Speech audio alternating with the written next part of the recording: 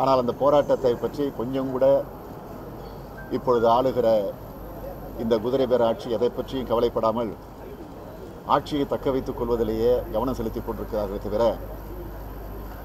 இந்த போராட்டத்தை எப்படியாவது முடிவுக்கு கொண்டு வர வேண்டும் என்ற நிலையில் இல்லாத இந்த சூழ்நிலையில் அந்த போராட்டத்தில் ஈடுபட்டிருக்கக்கூடிய மக்கள் இன்றைக்கு ஒரு மிகப்பெரிய மக்கள் பேரணியை அங்கு நடத்தியிருக்கிறார்கள்.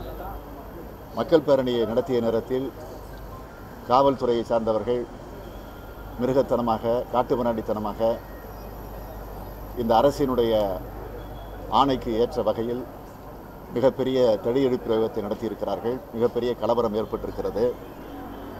அதனுடைய உச்சக்கட்டமாக துப்பாக்கிச் சூடு நடந்திருக்கிறது. ஆக காலையில் தொடங்கிய அந்த துப்பாக்கிச் சூடு போராட்டம் கலவரம் இந்த நேரம் வரையிலே தொடர்ந்து நீடித்து கொண்டிருக்கிறது. ஆக இந்த நிலையில் இந்த அரசு எதை பற்றியும் கவலைப்படாமல் அதை எப்படி அடக்குவது, எப்படி சரி செய்வது என்பதை பற்றி கொஞ்சம் கூட சிந்தித்து பார்க்காமல் முதலமைச்சரோ அல்லது மற்ற அமைச்சர்களோ இங்கே கோட்டையில் உட்கார்ந்து கொண்டு கூடி பேசி கொண்டிருக்கிறார்களே தவிர இதுவரையில் எந்த நடவடிக்கையும் எடுத்ததாக தெரியவில்லை. ஆக போராட்டத்தை முடிவுக்கு கொண்டு வந்து விட்டோம் என்றுதான் முதலமைச்சர் ஒரு அறிக்கையை வெளியிட்டிருக்கிறார்.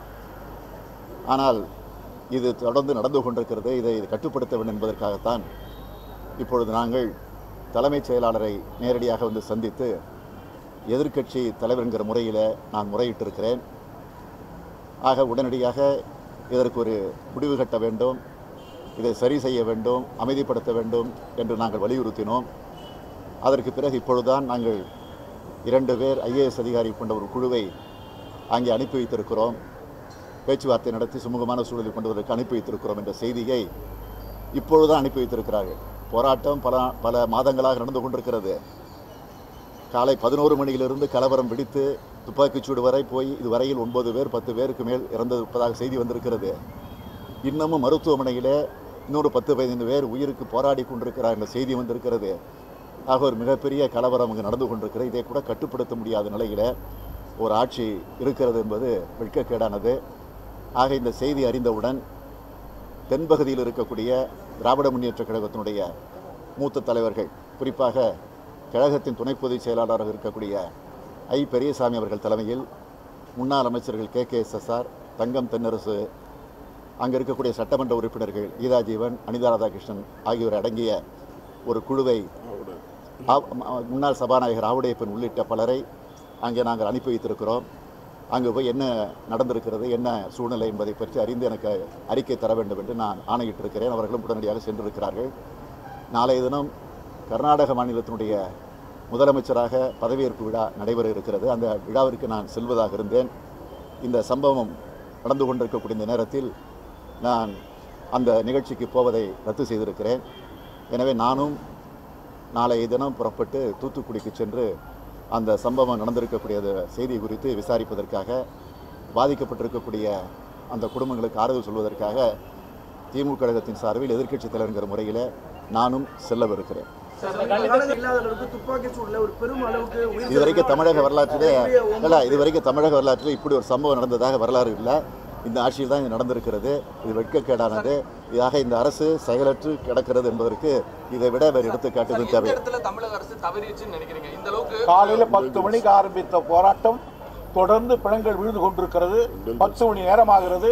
ஆனால் அதை அடக்குவதற்கு 10 மணி நேரமாக அந்த போராட்டத்தை, ஒரு மூலையில் நடக்கிற ஒரு போராட்டத்தை அடக்குவதற்கு சக்தி இல்லாத ஒரு திலனற்ற ஒரு முதலமைச்சர், செத்து போன ஒரு அரசாங்கம் இங்கே உட்கார்ந்து கொண்டிருக்கிறது.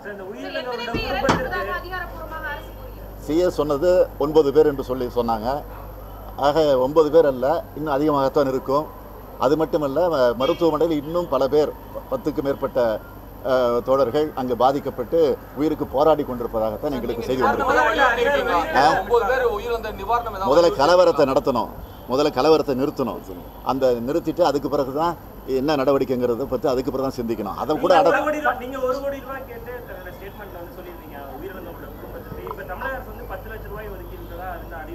அந்த அறிவிப்பு நாங்கள் எங்களுடைய கடமை நாங்கள் செய்கிறோம். அது வேற, அதெல்லாம் 2வது பட்சம். முதல்ல நடந்து கொண்டு இப்பொழுது கூட நாங்கள் கோட்டைக்கு புறப்பட்டு தலைமைச் செயலாளரை சந்திக்க வரக்கூடிய சூழ்நிலையில் கூட அங்கே ஒரு துப்பாக்கிச்சூடு நடந்து ஒருவர் இறந்திருக்கிற அந்த செய்தி வந்திருக்கிறது. ஆகவே தொடர்ந்து நடந்து கொண்டிருக்கிறது. உடனடியாக தடுக்கிற முயற்சியில் கோட்டையில் உட்கார்ந்து கொண்டு பதவியை காப்பாற்றிக் கொள்வதற்காக முயற்சித்துக் கொண்டிருக்கக்கூடியவர்கள் உடனடியாக முதலமைச்சரே நியாயமாக புறப்பட்டு சென்றிருக்க வேண்டும்.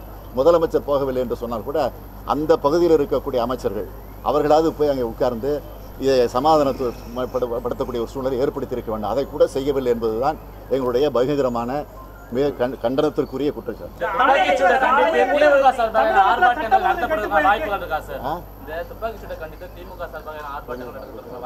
அது பற்றி விரைவிலே நாங்கள் அறிவிப்போம்.